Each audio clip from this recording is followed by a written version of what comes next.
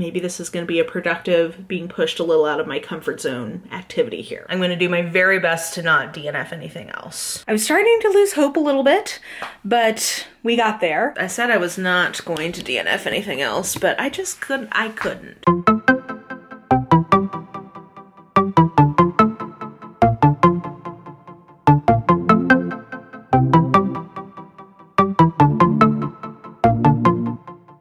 I literally just got onto Goodreads, Reader's Top 80 New Mysteries and Thrillers. Let's go back through here. I'm actually kind of thinking that this could be a 2-video series. The first video, we read the ones that I already own, and the second video being the ones that I get through Kindle Unlimited. This round was me reading books that I already owned, so theoretically these should be things I was gonna have a great time with. It was not like my most successful round of reading. I'm actually hoping very much that the ones that were not on my TBR are gonna do better than this, because this was kind of meh. Stay tuned for round 2 with Kindle Unlimited.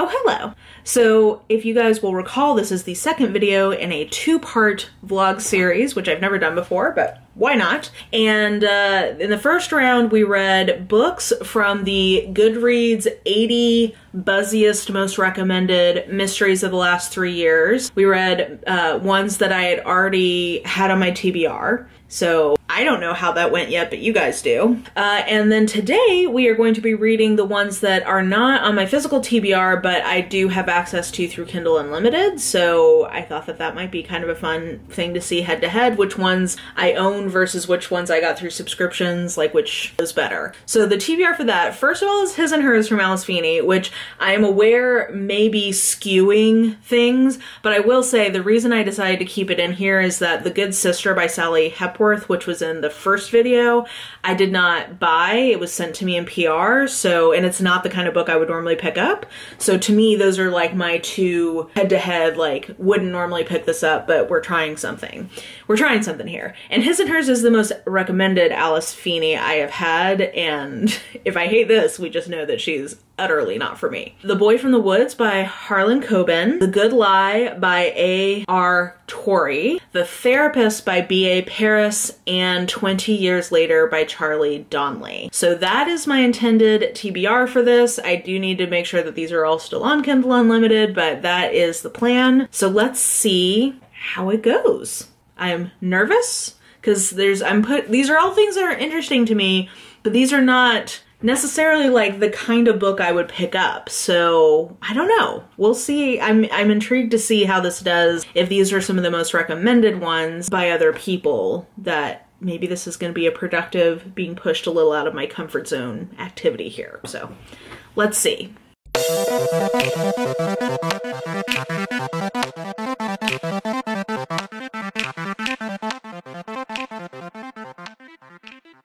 I have finished the first book and it went really well, like kind of surprisingly well. So I started with The Therapist by B.A. Paris, and first impressions are that B.A. Paris is a very good writer. So in terms of the quality of this book, definitely can see why this is an author that a lot of people really enjoy. It is a domestic suspense. I think that that is fair to say, which is not my genre, though I, asterisk, learned more about myself about why it's not really my genre. But with that being said, this is one of the domestic suspense I've liked more than a lot of other ones I've read in recent years. I thought it's too long, I'll give it that. And the heroine, or like our point of view character, Alice, is too stupid to live. But that's like baked into the plot ultimately in a way that I can kind of make my peace with that. So the setup is that there's this very exclusive neighborhood in London called The Circle. It's a gated community. You barely even realize that you're in the city when you're in there. And it's a very tight-knit little community where everybody's in each other's business. Alice and her boyfriend Leo move into this house that they have bought together, and they're starting to get to know their other neighbors. And in the course of that, Alice finds out that former occupant of the house, Nina, was murdered there. and she freaks out and she starts getting really into digging into what happened. They think that Nina's husband, Oliver, did it, but Alice isn't so sure.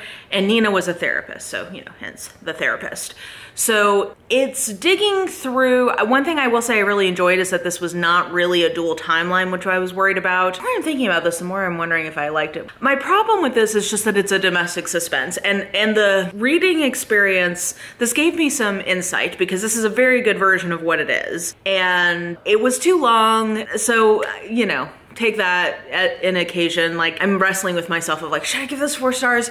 I think I am gonna still give it a 3.5 because what I've realized is that a domestic suspense, the enjoyment that I think the reading experience is supposed to give you is that you don't see a twist coming. For me, that creates a little bit of just like lack of immersion in the reading experience because the whole time I'm trying to figure out what the twist is. So with a mystery or a thriller that are not domestic suspense, in general, my ideal situation is that I have a few different suspects and you may actually be pretty sure you know who done it, but a lot of what it's about is trying to prove it and less, you know, trying to blindside you at the end. That's less the vibe. And that to me is a more enjoyable experience because it's more about like trying to find the clues about how you can prove that they did it and less about blindsiding you. Because when I'm expected to be blindsided, I just spend all my time looking around as a reader. So this helped me concretize that as what that being what I don't like about this subgenre. Because it's become so known for its twistiness, I just don't personally find that to be a very enjoyable reading experience in general. This one though, I did actually really quite enjoy, even though I was aware, like I was annoyed that I was looking for the twist, which is what made me aware of like, oh, this is what I don't like about this reading experience or this subgenre. I don't like feeling like I'm on guard looking for that. So all that to say, I think I should still give it a 3.5 because I did ultimately find Alice kind of annoying, even though ultimately I see why, but that was kind of annoying and it was too long. So I think it should still get a 3.5 from me. But I felt like this was a good, this is an example of a very well done version of what it is, I think. Now I'm not as into this world. So for those of you who think that there are other BA Parises that are better, totally get that. But for me, as somebody who has not sought out a lot of this genre since I realized it wasn't my thing, this was actually kind of a nice change of pace and I ended up really enjoying it. So I'd give it a 3.5. That's like a B+. The twist, part of it I saw coming, part of it I didn't. And I actually really like where the book leaves off. I like that quite a lot. So with that being said, I'm gonna call this one not a surprise success, but like I guess a surprise that I ended up liking it as much as I did. And I see why this one is popular. I see why it made the list. So I think we're off to a pretty good start here.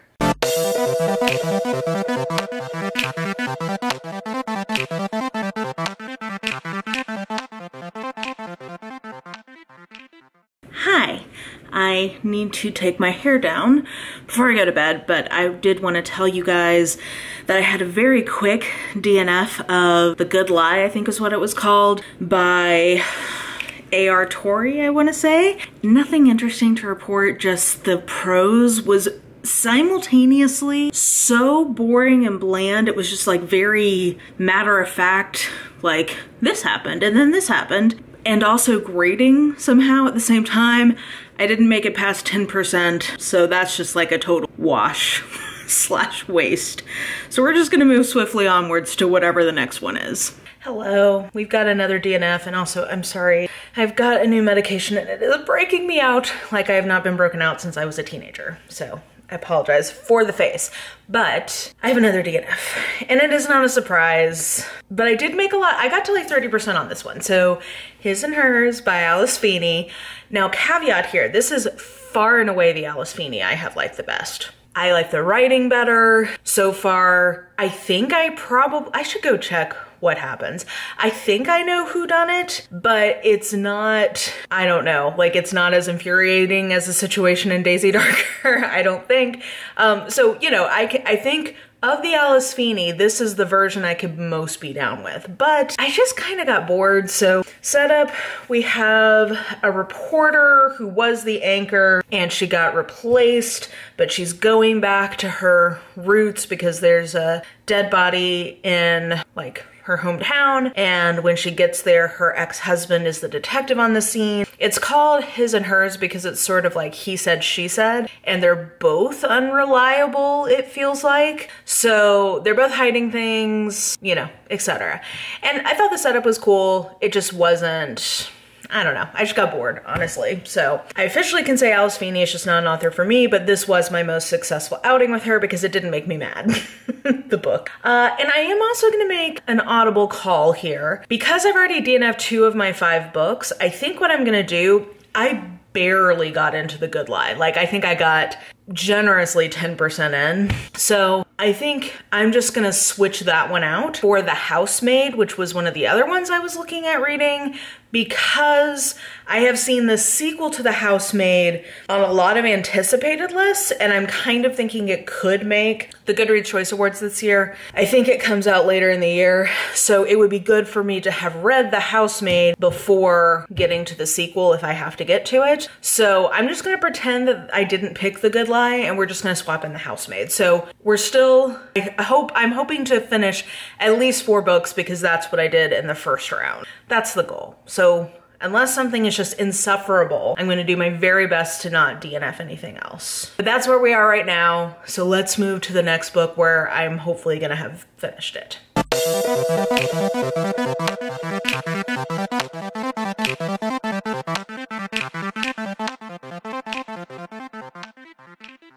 Hello, hello, hello. So I actually finished a book, which is very exciting. I finished 20 Years Later by Charlie Donnelly, and you know, it was fine. I think that he is a very competent writer, so I thought it was a well done book. The setup is that we have, well, it's based around 9/11. Theoretically, I have a problem with how that was incorporated. Anyway, so it's set up around 9/11. There is an infamous accused murderess in the building on the day that the towers fall, and she is presumed dead. 20 years later, they find like a shard of her bone.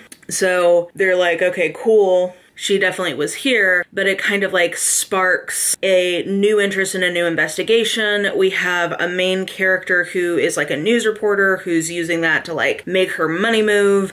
There's also a detective. They end up having kind of a relationship. Things go from there. My issue with this book is it's too full because that setup is really interesting. And I think if the book had just focused on that, it would have been a lot more successful. There's these big side plots with what the real history of our main character is, and I just think it was not interesting and unnecessary, so it just makes the whole book kind of like an overfull blah fest because no one thing is getting enough attention. So I give it 3 stars. Like, I think it's fine, but I think for how good the writing is, it could have been a lot better if it hadn't been so full of detritus. So yeah, I mean, I'm happy to recommend this author now that I know quality of his writing, so like that's cool. I will not remember this book next week. So it's just sort of forgettable. But it was fine. 3 stars. At least I finished a book. We'll call that a win.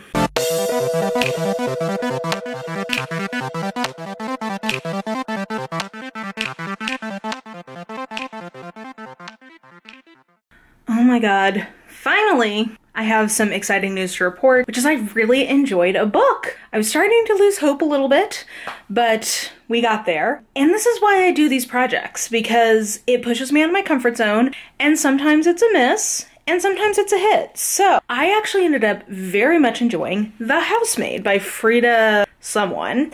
It's not the best written mystery thriller I've read, but it was so entertaining. I just had such a good time in it. Premise is that our first point of view character, Millie, is going to this house to try to get a job. And we kind of surmise that she's like really down on her luck. She just got out of prison for something, so she's having a really hard time finding a job. She's living in her car, and this is like a housekeeping / like light nannying services kind of situation. And the woman, Nina, that she's going to work for is just like has so many mind games.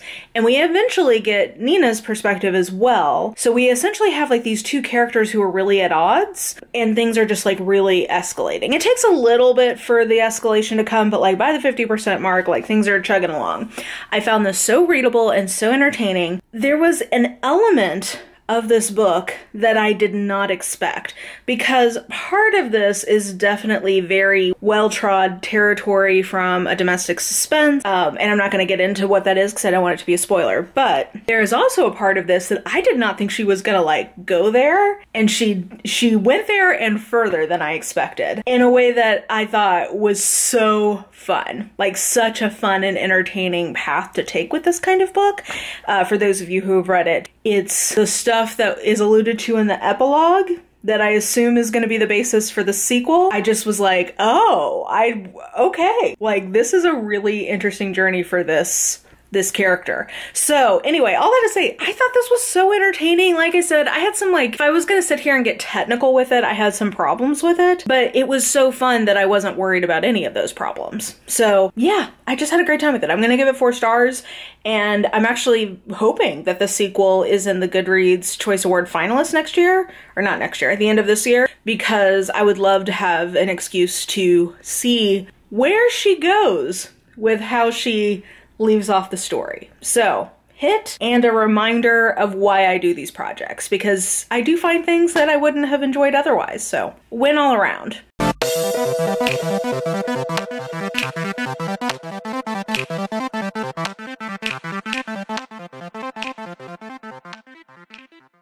Well, I failed, guys. I said I was not going to DNF anything else, but I just couldn't. So, The Boy from the Woods by Harlan Coben. I'm not sure if it's a bad book, but it's not a book for me. Here's the thing. So, okay, it's supposed to be about this boy who was found in the wild, and then like there's also this missing girl. It seems like it's getting like, I don't know. There's like this lawyer who's like this kind of older woman and really sassy. I don't know. Like I'm failing to even have the words to describe this book right now. I'm sorry. I'm still waking up. The point is, the vibes are rancid. There's something in the tone that is just rubbing me the wrong way. And I finally put my finger on it, that it is tickling in my brain the same feeling that Stephen King's Bill Hodges series gave me vis-a-vis race and ableism. And once I saw that, I was like, oh no, I'm not reading this anymore. Like, I just can't, I don't know. I know that they're friends, I think. Harlan Coben is having an author event in The Outsider. Like, that's one of the precipitating events of the story. And I can see that the prose is very readable. Like, it's giving me kind of like Dan Brown or, you know, Stephen King, when I like what he does. Very bingeable, very readable entertainment. But the vibes are off, and it really rubbed me the wrong way. So I don't know. I did hear, when I mentioned this one in the first part of this vlog, many people were like, oh, The Boy from the Woods is not one of his better ones. Like, don't start with that one. So I guess you guys were right. I'm not going to rule out ever reading from him again, but I did not enjoy my time with The Boy from the Woods, so I'm DNFing it. Which means, well, I guess now we can transition into like the final wrap up here.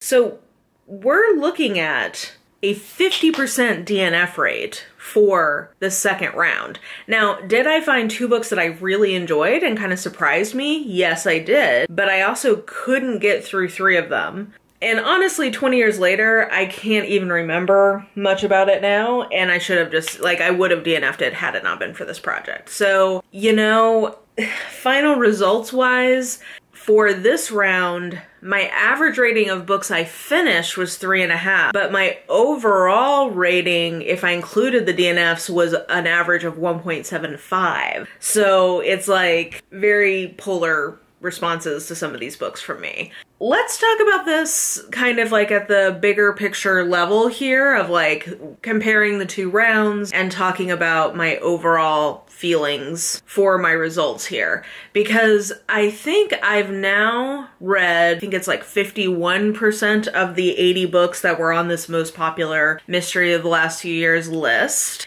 And of the roughly half I've read, I've enjoyed 63% and I've not enjoyed the rest. So like less than 2/3 of them I've enjoyed.